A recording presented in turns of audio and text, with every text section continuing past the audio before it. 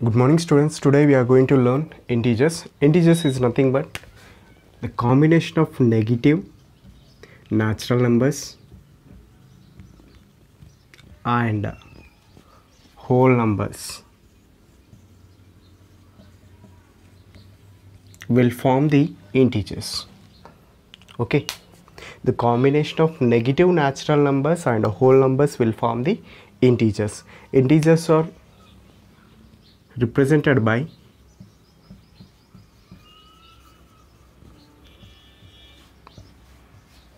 I or Z. Okay, I or Z. These integers are called as Zelen numbers. Z for Zelen numbers.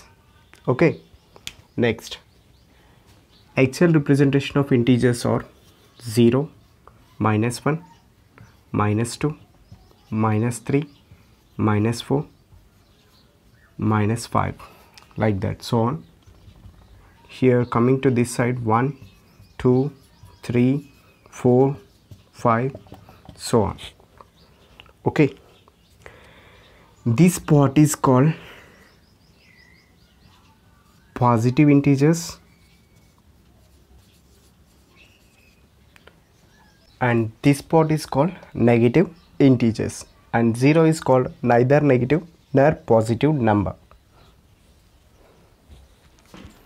Now we are going to see how to represent integers on number line. A representation of number line. Number line is nothing but this is a number line. Here we are going to start with 0. On right side we have positive values. On left side we have negative values.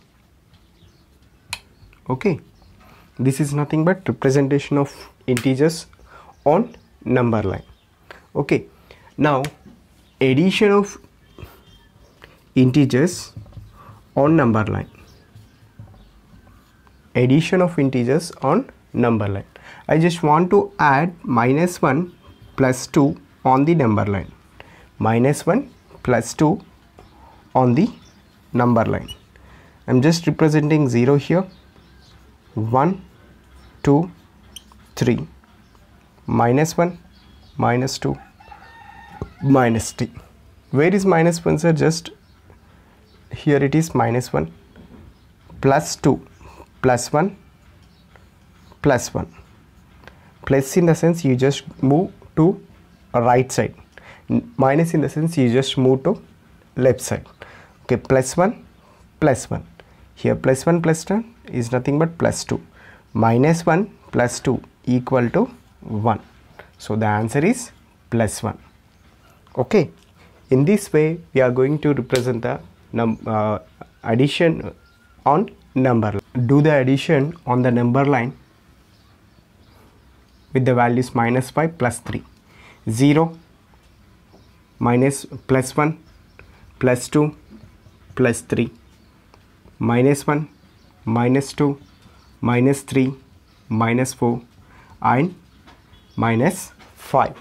Okay, now I just want to represent -5 on the number line, sir. -5 is here, so -5 plus 3 plus 1 plus 1 plus 1 is nothing but plus 3. So -5 plus 3, the value is -2. This is the addition of -5 plus 3 equal to -2. Okay, we are going to subtract